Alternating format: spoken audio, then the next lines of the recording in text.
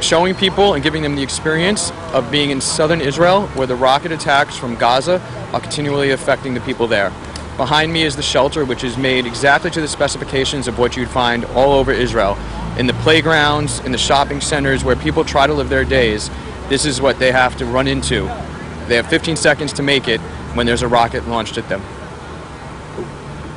Oh, you want more and more? I'll give you... No, give me your name and your title.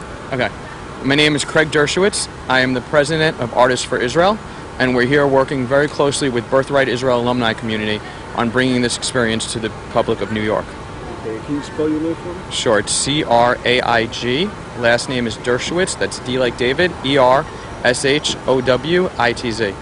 We're also really excited to be in front of the UN. The UN talks a lot about solving world problems, but they use a lot of facts and figures, a lot of pretty sounding resolutions. Unfortunately, they don't seem to be helping any real people.